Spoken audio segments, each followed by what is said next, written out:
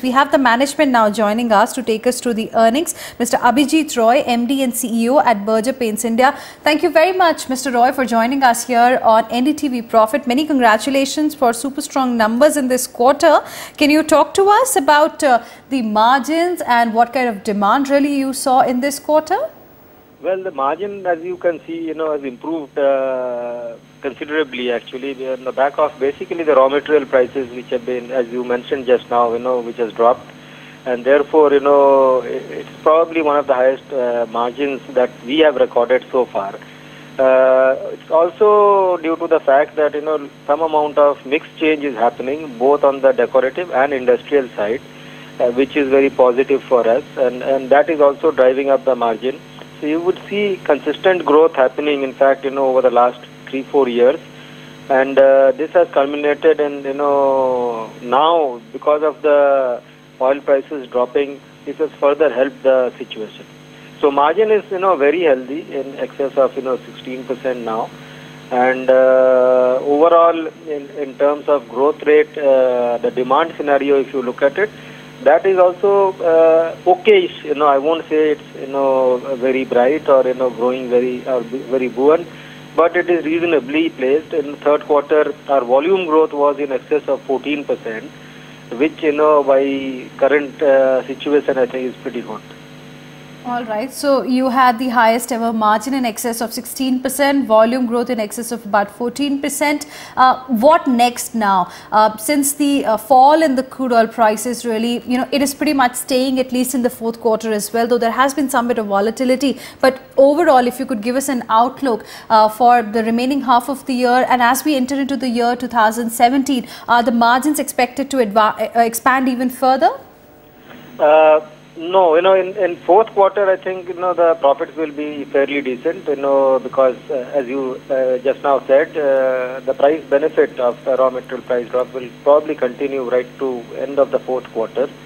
Also, sales growth will be dependent, of course, on how the demand scenario pans out.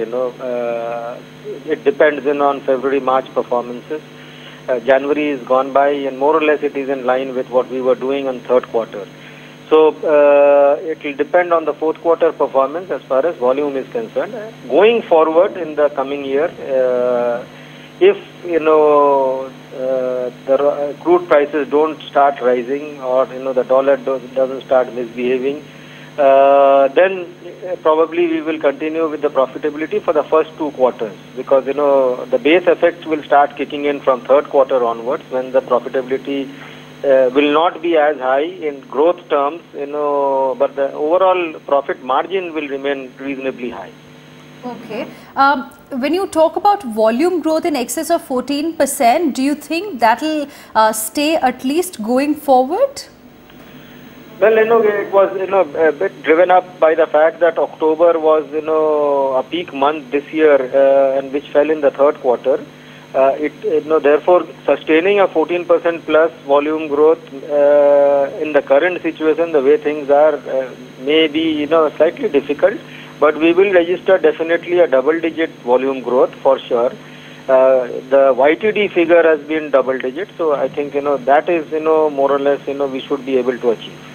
Okay. Talking about different segments, decorative, industrial, while we are seeing industrial segment in some places is still struggling, how has been, this segment like for your company?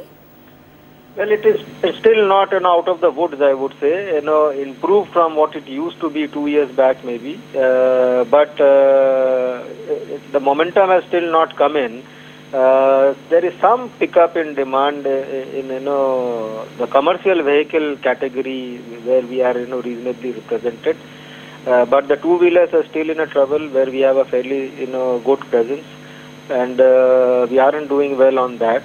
And in the protective coatings area, which had showed initial signs of pickup, there also things have slowed down a little bit. So on the industrial side, overall, I think the situation has improved, but not to the level which we would want. All right. Talking about your capacity, we understand you were also setting up a new manufacturing plant near Pune. What's the update on that front?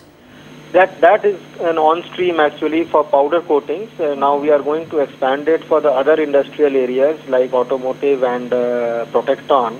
Since the demand scenario is not very robust at this point of time, we have just delayed it a little bit, and it will come on stream possibly 3 to 6 months from now. 3 to 6 months from now. Also, with the kind of numbers that we've seen that you've posted in this quarter, any market share gain that you've seen? Yes, there is a not exactly in terms of market share this quarter. Right? I think on a YTD basis we would have had a marginal market share gain, though the profit gain over others would be probably much better.